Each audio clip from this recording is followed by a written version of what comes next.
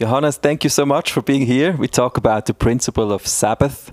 What would you say is of big importance about this principle? Well, first of all, it's interesting. It's for Orthodox Jews, this is the most important thing there is. The most important of the commandments. It's actually a commandment God Himself kept. So it's something like inscripted in reality itself. In the creation already, there is the Sabbath. So I think biblically spoken, it's of highest importance. And secondly, for our postmodern times, it's of greatest value. I just checked out that within 1 year in Germany, 16 billion euro are spent only on deficits caused by lack of sleep.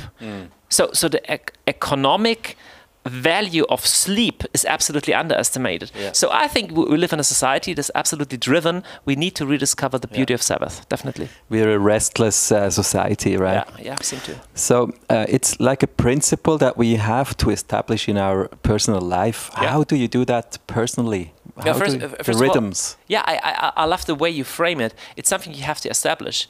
Like brushing your teeth, you don't have to reconsider every single day if this makes sense or not. It's like a rhythm you have built into the fabric of your everyday life.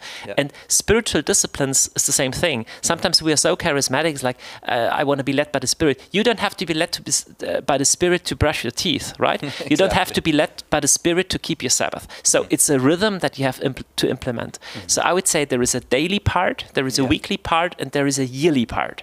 So you need one time per day at least where you can come down. Otherwise, you're kept in a constant rush.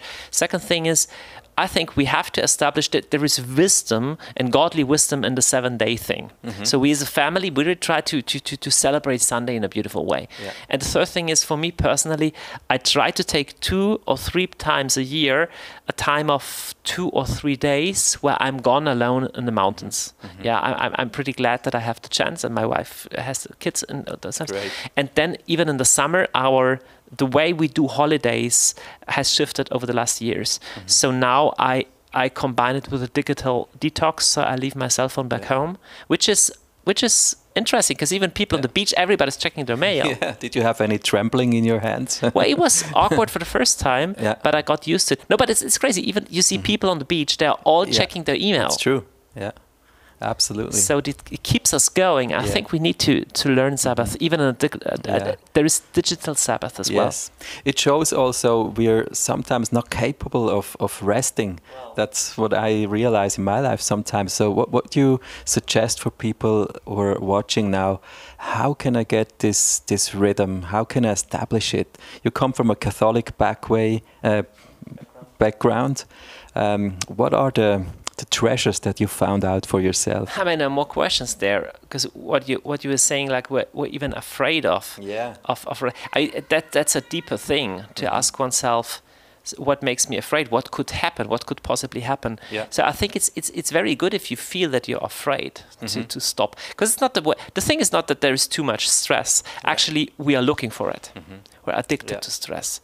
So the Catholic tradition emphasizes the role of patterns and rhythms, whereas the evangelical, the charismatic tradition emphasizes the individualism. Like, I do what I feel called to, which is good, but it's only one part.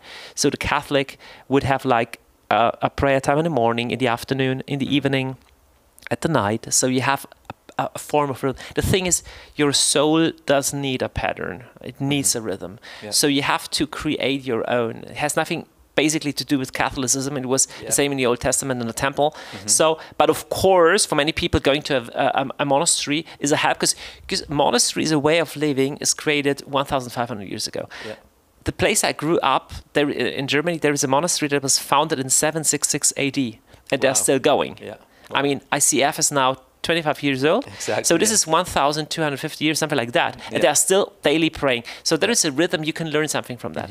And even, I would say, Europe was built and was evangelized by monks and monasteries. So I think there are treasures to learn and to find out. Thank you so much, Johannes, for these words. I love those questions.